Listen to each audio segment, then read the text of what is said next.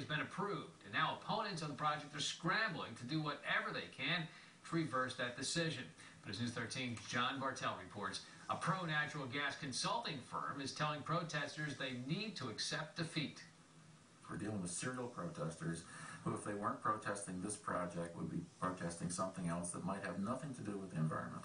Tom Shepstone, a natural gas and energy company consultant, says he's tired of anti-natural gas protesters like Alex Latorto stalling progress on natural gas projects like the one running through Pike County. No, Alex Latorto. I actually like him as an individual, but he's a young socialist wannabe.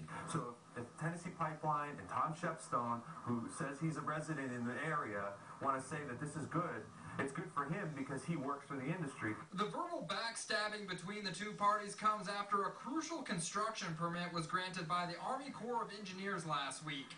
This was the last permit the construction firm Tennessee Gas Pipeline Company needed to begin building a natural gas transmission line through Pike County and many parts of eastern Pennsylvania and New Jersey. So we're holding out a lot of hope that the Army Corps was going to live up to their obligation, and unfortunately they haven't. For months, protesters rallied against the pipeline project, hoping the Army Corps of Engineers would side with them and not allow the pipeline to go through water crossings. Unfortunately for the protesters, it didn't work out that way, and now Shepstone says it's time for protesters to put an end to their demonstration. Alex and his friends will continue fighting it every way they can, but in the end they won't be successful.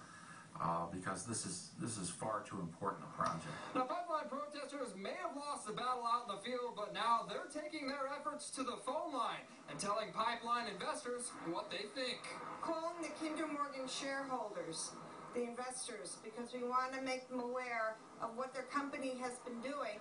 Protesters say fighting the natural gas company in the court system didn't work. So now they're calling investors and encouraging them not to fund the project because future protesting will slow the construction process and cause the pipeline company to miss their deadline. If that's missed for investors, you'd be out the money. In Pike County, John Bartell, News 13.